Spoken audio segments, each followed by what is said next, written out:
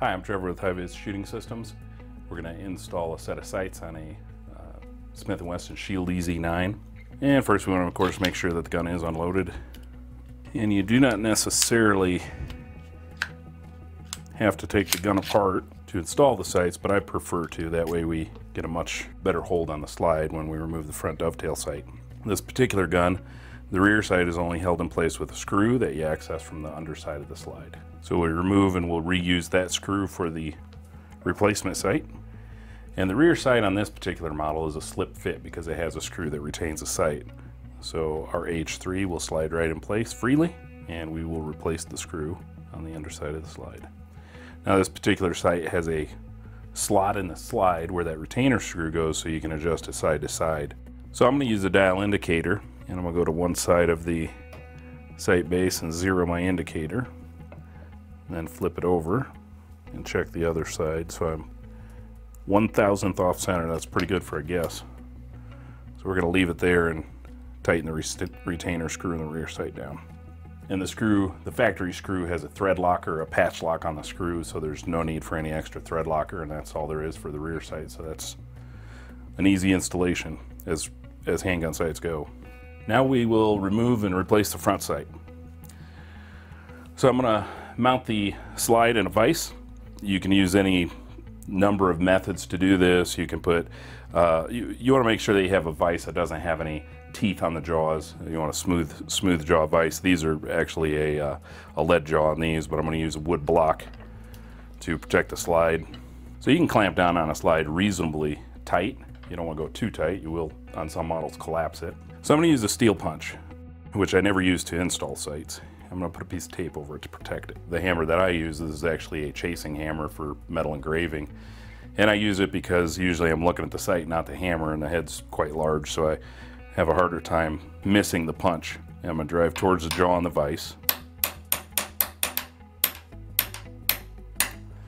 And there we go, we've removed the front sight. We're going to move forward with fitting the front sight, the HIVIZ H3 front sight. So first I want to see if the sight starts in the dovetail at all, and it starts a little ways. So we're going to attempt to drift it in and see how much pressure it takes. So I did use a steel punch to remove the other sight. I highly discourage people from using a steel punch to continue to use that or to install the new sight.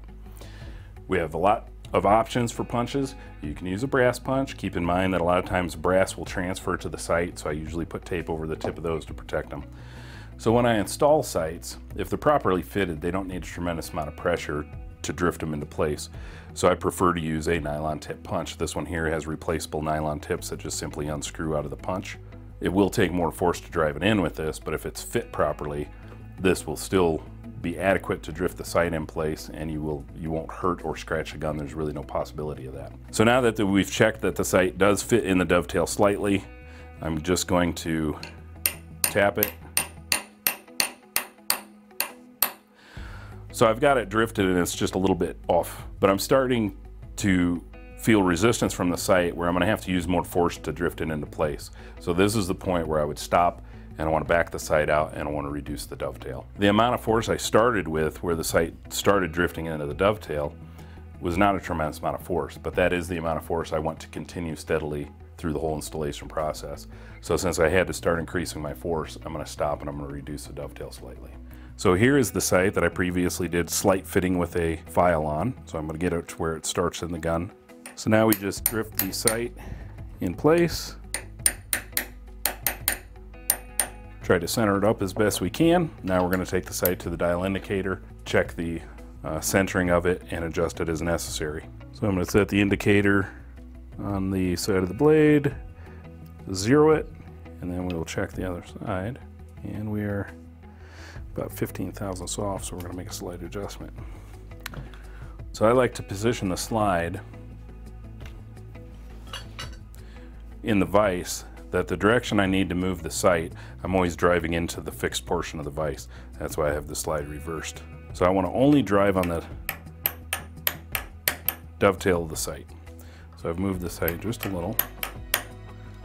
Now we're going to check it again. All right, so I've made a slight adjustment. We'll zero the dial indicator on that side. Check the other side. We are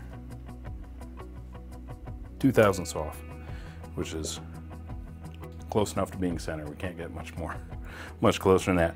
So that's it for the installation on this 9EZ. Now we're gonna go ahead and reassemble the gun, put in the barrel, guide rod, make sure it functions properly. And there you have your installed sights on the 9EZ.